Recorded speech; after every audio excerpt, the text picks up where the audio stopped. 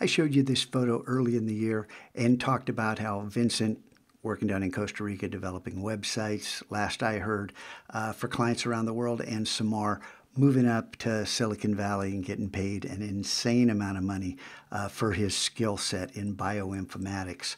How these two guys helped develop the first gamification system in the Mac lab that worked beyond my hand tallying. It had a level of automation built in, which gave me a lot more time to live my life. But this photo was taken. I said, hey, guys, get up against the board near AMP and let me take your photograph. And I had just recently written this, just recently encountered it and coined this acronym. They got it. They understood this and they embraced it and ran with it, as did a lot of other kids. Back then, you're not going to believe this. Yeah, kids came in before school and at lunch, but I had Saturday school every other week. And every other week, I would open the Mac lab at 5:30 in the morning and keep it open till noon.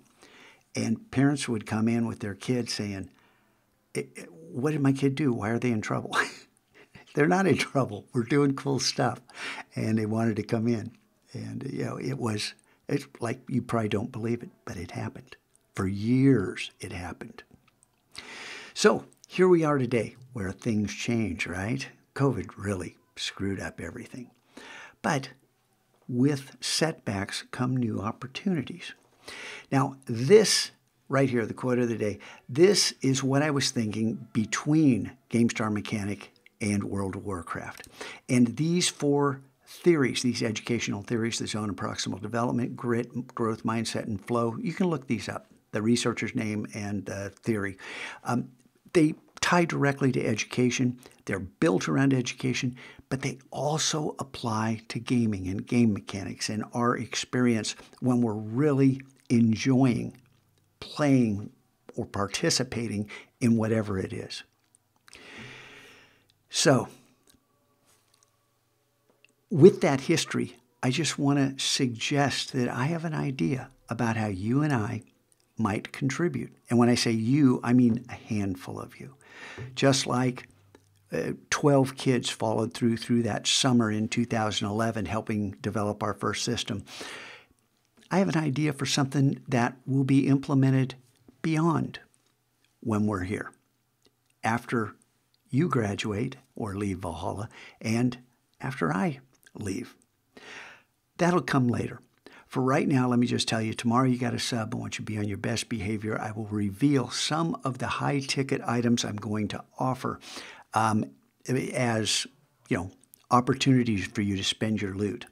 But if they're high-ticket items, you're going to need to be doing your job, right, to have enough loot in order to purchase it. So we'll get to that. But just for right now, take advantage of this opportunity because it's not going to roll around again. This is the last year in the Mac lab for me, and there's no guarantees the Mac lab will be around next year. I don't know what's going to happen. So right now, let's make some history together. And a big apology for me from not keeping up with your journals. Part of the reason I'm not going to be here tomorrow is I'm seeing the doctor about what's going on. And stuff happens, and they cut me some slack, and we'll get through this, and I'll get your posts read before the 12-week progress report.